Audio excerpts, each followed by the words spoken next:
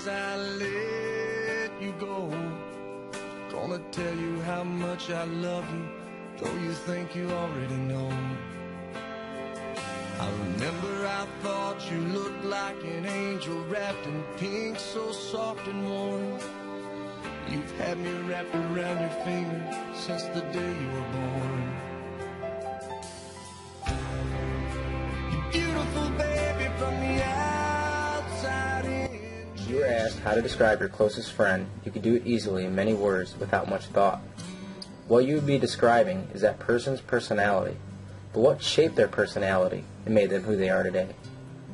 To better understand this, we could take a look at many theories of development, but specifically in this video we will take a look at Erik Erikson's theories of psychosocial development. Erik Erikson, born in 1902, died in 1994. Erikson was a psychoanalyst who provided an alternative psychodynamic view in his theory of psychosocial development, which emphasizes our social interaction with other people. In Erikson's view, society and culture both challenge and shape us. Erikson's theory suggests that developmental change occurs throughout our lives in 8 distinct stages. Stages emerge in a fixed pattern and are similar for all people. Erikson argued that each stage presents a crisis or conflict that an individual must resolve. Although Erikson was a neo-Freudian, he believed that growth and change continued throughout the lifespan from birth through late adulthood. How we deal with stages in our lives shape our personalities. Meet my friend Ashley. She is currently in her adolescent stage of development, which Erikson called identity versus role confusion. Ashley can look forward to 3 more stages in her lifetime that Erikson defined as early, middle, and late adulthood.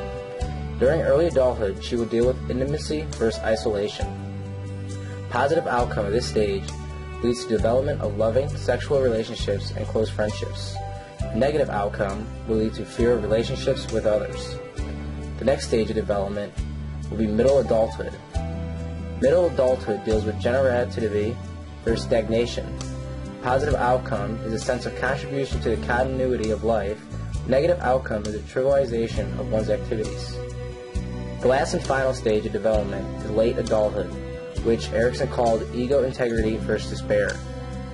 Positive outcome would be a sense of unity in life's accomplishments, opposed to a regret over lost opportunities of life. I decided to look at these stages first because we cannot accurately predict what will happen in the future. However, we can take a look at stages Ashley has already lived, compare each stage with my perspective of how I feel. Her personality correlates with Erikson's stages of psychosocial development and the interactions Ashley actually had from the perspective of her mother. By making these comparisons, we can accurately predict that there is a correlation between these stages through behavioral interactions that shape Ashley's personality. I would describe her as a very trusting person. Erikson theorized that the first stage of development from birth to about 12 to 18 months of age was trust versus mistrust. In order for her to be trusting, she would have feelings of trust from environmental support during this stage. Her mother described her eating habits as, quote, fed on demand, end quote. This feeding schedule would develop a sense of trust. In the next stage, autonomy versus shame and doubt, I would classify her outcome as shame and doubt. This would be a negative outcome that displays doubts about self and lack of independence, contrary to self-sufficiency. Her mother described her as very dependent.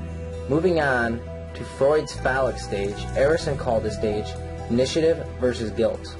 I would classify Ashley's outcome negatively, where she displays guilt from actions and thoughts, opposed to discovery of ways to initiate actions.